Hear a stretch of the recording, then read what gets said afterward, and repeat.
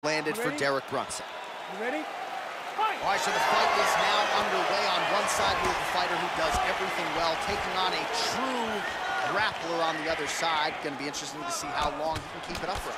I mean, Damian Maia may be the most specialist type of grappler in the UFC. This guy resembles him in a number of ways.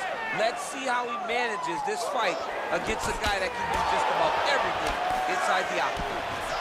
Ooh.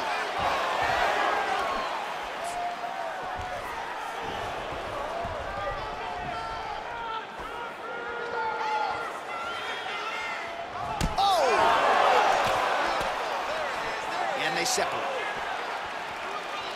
Oh, nice straight punch there by the Alaskan Jared Cannonier. Trying to establish that jab once again. Nice punch lands over the top. It's okay, you're fine. Well, perhaps a sign of things to come as he lands a kick there. Nice kick landed by this gentleman. Real nice body kick landed. Trying to double up on that jab.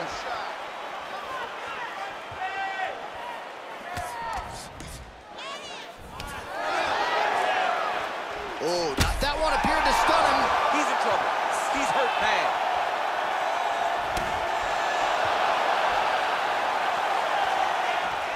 He's done. He's done.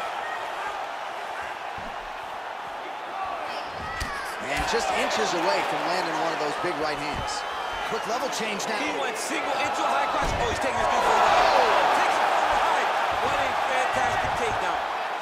Brunson's attempting to pass here, but he's denied by the defense. Back to his feet. Nice straight punch. Brunson's uppercut is blocked. And they separate.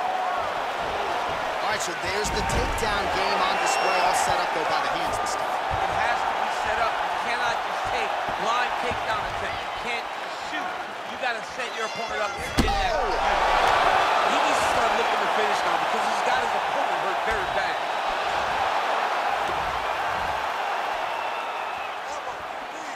Left hand punches the clinch. Oh, big left. Oh, beautiful takedown by him there as he lands another one. He's keeping the staff guys busy tonight, huh? I mean, over and over, takedown attempt after takedown attempt, and the cardio.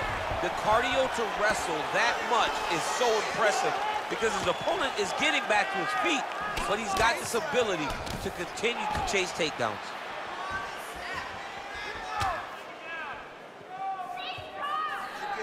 Almost in range with the straight left, but that's a miss. Cannonier gets caught with that punch. Oh, he got that inside leg kick to the target there, DC. You don't want to eat too many of those. No, you can't. It starts to beat up the inside thigh. That is a technique you use to really slow down your opponent. Oh, beautiful strike there as he lands up top, and he does so right after catching the leg. So,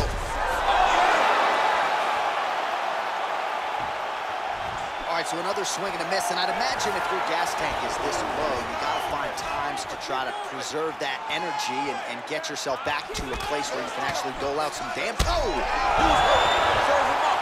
Go get him.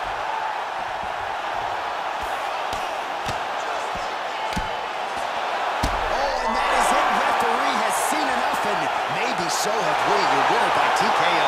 That was a great performance. Way to land those strikes and go and chase down the finish when you get an opportunity.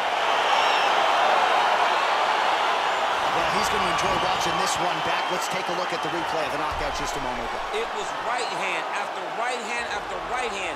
Finally, he found the one that hit the exact sweet spot that ended his opponent's night.